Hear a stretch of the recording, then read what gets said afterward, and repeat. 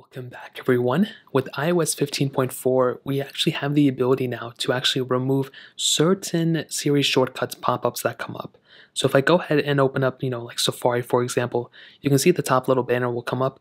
Now, those may still be there, for some, but maybe this will evolve over time.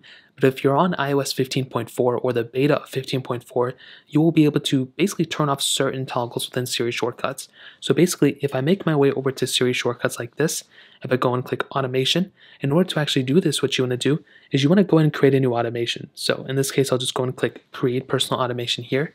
Now in this case, I did try out the application one. So you can go and click application right here. And what you can do here is you can choose the application that you want. So we can just use the App Store, for example.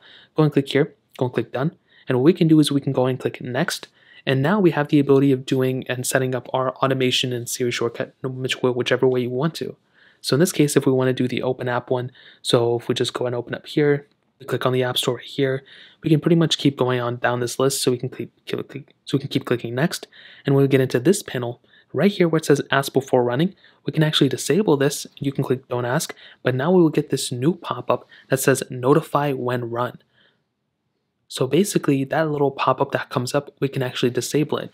Now if we keep it on like this, the pop-up will still come up. To disable that pop-up, all you have to do is go and click here, and that pop-up will no longer pop up like that. So that's pretty much how to do it. Again, I think this will evolve. As of right now, that little pop-up thing still happens, which is very annoying. So there's not much we can do about it there. But over time, I think it'll evolve into something better. But that's pretty much how you'll be able to do it. If you guys have any other questions or anything, let me know in the comment section below. Hit the like button, that would mean so much, but definitely hit that subscribe button. More importantly than everything else, I love every single one of you guys. Hopefully I'll catch you guys in the next video. Peace out till then.